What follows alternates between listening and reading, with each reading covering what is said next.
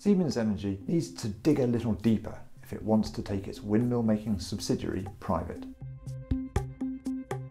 After a cycle of profit warnings, Siemens Gamesa's shareholders might be tempted by any exit. The firm has 35 billion euros of orders, but is likely to turn in a hefty operating loss this year due to supply chain and other problems.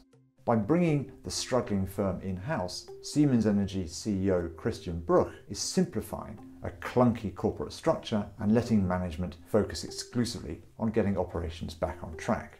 A share price slump means he's not having to pay the earth.